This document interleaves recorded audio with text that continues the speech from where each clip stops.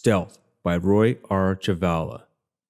In a dark, empty hangar, a needle-like black, flat fighter rested in its cradle, thinking. "You see, General," a small man in white gestured toward the ship. "Those pods mounted beneath each wing is the main armament, magnetic railguns. They are able to launch a projectile the size of a soccer ball at transonic speed within their 7-meter length.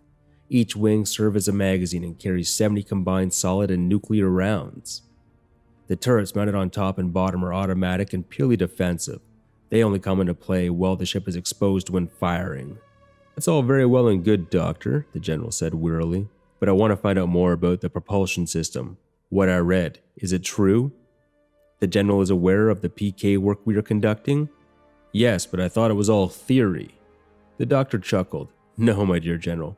We have entered the practical phase. It sits before you. Perhaps I had better explain," he said, removing his glasses. "The concept of PK, that is, telekinesis and telepathy, have been around for millennia, but it has only been in the past 50 years we could select for it in vitro, and only in the past 15 years have we been able to employ it to move objects as large as this with the aid of a PK amplifier. Simply put, since the speed of thought is, as far as we know, instantaneous, the ship simply appears out of nowhere, fires, and then disappears. It's only vulnerable for a few seconds, hence the turret-mounted automatics." "How does the pilot operate the ship?" "Well," the doctor continued, "the first attempts were standard. The pilot simply sat in a cockpit and thought where the craft where he wanted it to be, but their thoughts were limited to the speed that their bodies could react to," and he shook his head sadly. "There were many casualties. We tried linking directly to the PK amplifier. This was much more effective. However, the men tended to overcompensate in their movements, leading to similar results. Our third attempt was similar to the second, but this time we linked the men to the PK amplifier through a virtual construct that simulated a cockpit but run at a speed approximating that of thought. Unfortunately, after long periods on duty, the men had trouble adjusting to normal speed. There were incidents." "So, is that all behind us now? The Mark IV is ready for testing?" General Kakarov asked, running his hand across the sleek black hull.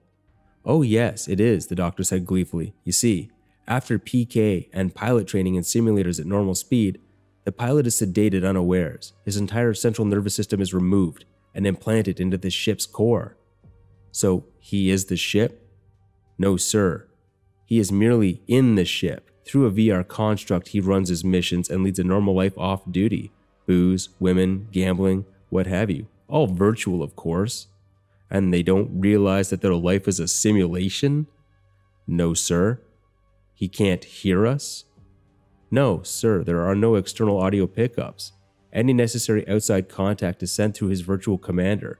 After that, he's allowed to follow his own life, within the parameters of the construct, of course." "You mentioned telepathy. Can he?" Both sets of turrets swiveled and fixed on the two men. "Oh, was the last thing Kasparov ever said. The Icemen Cometh by Roi R. Czechvala. They think we are unaware during the freeze. They say our brain activity is too low for rational thought. At best, they say we might experience vague, fleeting, dreamlike states. They think we sleep. They're wrong. It's been 2 years since our last thaw. It's been 2 years in which to think, 2 years to plan, 2 years to become seriously pissed off. As the thaw begins, our orders and classes in the weapons and equipment we'll be using are given to us intravenously. Small electric currents are fed through our bodies to stimulate and exercise long dormant muscles. A high-protein carbosteroidal soup is pumped into us directly to get us battle-ready. I'd prefer a beer. Their failing was in thinking that we were asleep in cryo.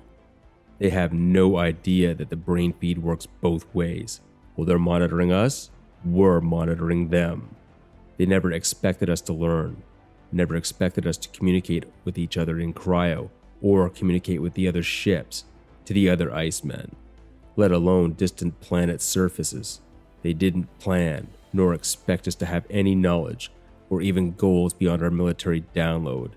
How wrong they are. How arrogant.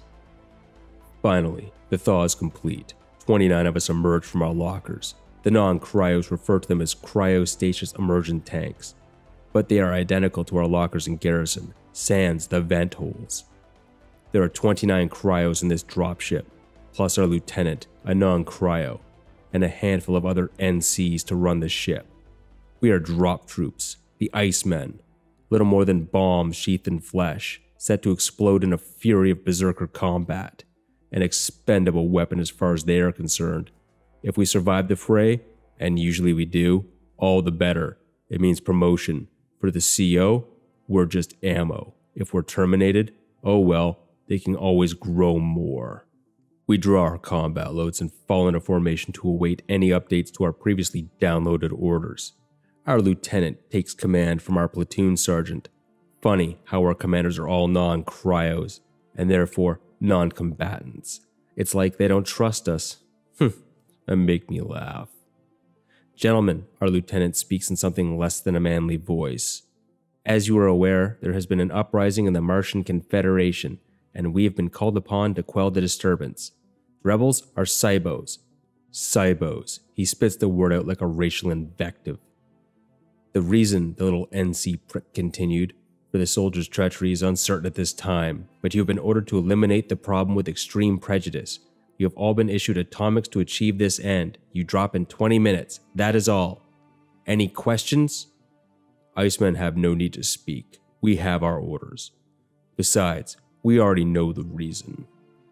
Very well. Platoon dismissed. Then the LT executes a crisp about face, steps off neatly with his left foot, and crumples to the floor with a .50 caliber hole pierced neatly through his skull. I use incendiary rounds. Cauterizes the wound instantly. I hate blood.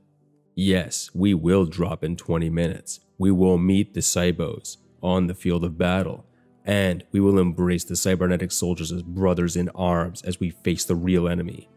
The true-born humans who hate us, despise us, and inherently fear us. Mars will be ours. What a more fitting place for a race of warriors. The Icemen. Cometh. Replicatering by Duncan Shields. Look, we rescued you, correct? Yeah, but... You were floating in a derelict colony vessel. You were a corpsicle, a cryo-refugee. We could have left you there. Yeah, I know. You revived me and the 200 other surviving sleepers. I get it. I'm grateful. But this is the 6th time, and that's just you. That doesn't count the rest of your kind. Hey, you have to understand, a food replicator is a miracle to us. We're only human. This is the first ship in the Union that will need to place restrictions. The first ship. It's embarrassing. We're imaginative primitives new to your time, like cavemen would have been to us. I'm sorry. Look at this list. You wanted to eat each other? Well, not literally. Just a taste of consequence-free human meat. And once we found out we could submit each other's DNA, it just became a party game. Come on, admit it. You're curious. No, I am not. And from there, it was a small hop to tasting all the species on board we'd never seen before. Those Toluxians are delicious. I'm a Toluxian, you monster! Okay, I can see how cannibalism, no matter how victimless and consequence-free, might be frowned on. Oh, can you? Well, I'm glad to see sarcasm is alive and well, but what else have we done that's so bad? The ship's power went down to 15% this morning. Yeah, that. You wanted, let's see, I have it in my notes here. A turducken, but with every edible animal in the universe. Yeah? The main brew screen crashed in the bridge. The whole ship went down to emergency power. So that's what that was. I was getting pretty freaked out. My replicator got super hot. It was trying to complete your meal. Do you know how many edible animals there are in the universe? No. Taking into account there are 8.7 million species on your Earth alone, and there are 237 planets in the Union. Oh. Yeah, your replicator is literally trying to apply the animal within animal turducken principle to double checking here. Yeah, 2,961,933,238 recorded animals. That's nearly 3 billion layers of meat. In the shape of a turkey? Yes, in the shape of a turkey. So you're saying I shouldn't do that again? You can't. We've made it a protocol in the computer. You can no longer do that. Okay, what about an eternal Mobius pizza just slowly coming out of the replicator forever? What? No! Anatomically accurate cakes using medical records of fellow crew members? Listen. Bowls of rice with famous paintings on each grain. Okay, that's it. You're banned. What? We'll bring you replicated nutrients and set up a kitchen in the quarters of you and your fellow wakened cryo-sleepers. Let me have the replicator for 10 more minutes, please. I want the replicator to fry me a copy of your delicious dorsal claws. Then we'll be cool. We cool? I sucks tears. No, we are not cool. Oh, I just knew you wouldn't be cool about this. I should have eaten a copy of your face while I had the chance. By the hammer of Shurendal, such depravity. The restrictions stand. Well, now what are we supposed to do? It's a long journey back to Earth. We have many means of entertainment available. Although, I'm curious, how come you haven't at all been giving us the same kinds of problems with our holodeck? Wait, you guys have holodecks? Can we try that out? That sounds cool. Oh, by Tharlat's hairy claws. Computer, initiate holodeck lockout procedures Alpha Prime. Union personnel only. Oh, come on. You guys are the worst. Cleanup by Jae Miles. Remote data entry. 17-10-94-002112. Origin, Earth. 50.82 minus 0.383835. There's a crater in the ceiling and blood on the floor. It forms a crimson ring around the leg sheaths and the pelvic girdle assembly that used to contain Chris. As for Chris, well, that's anybody's guess. But given the wisps of smoke rising from the bowl of the assembly, I don't think he enjoyed his last moments as an agent of our overlords. I don't know what happened to him out there, but he came in with their first wave as an ambassador for peaceful integration. The Chris I knew was gone, replaced by the half-man, half-machine that presumed I'd accept him, without a fuss. Chris and I had an intensely physical relationship. This new Chris couldn't partake, but revealed the voyeuristic needs I wasn't up for. Chris took to working extended hours in the spaceport ring, where knocking shops and streetwalkers were plentiful. He didn't realize that after whatever strange release he needed, his pupils would glow for a few hours. The news feeds were heavily censored, but our overlords were ignorant of the depths of the net. News got out. The overlords were heavy-handed, relying on total eradication of witnesses or terrorist bombings when dealing with any opposition. The day I saw Chris on a video feed, choking the life out of a protester who could have been me, I became a resistance member. Not that there were any clandestine meetings or anything like that. I just took what I did best, chemistry and biology, and applied it to the problem of the ambassadors. Our overlords still hadn't arrived. Some reports said they were desperately fighting off our forces out in the back of Beyond and had sent the ambassadors as part of an attempt to relieve the pressure on them.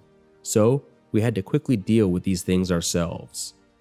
I spent a couple of weeks collating whatever dietary and environmental information I could, and started experimenting on my resident guinea pig.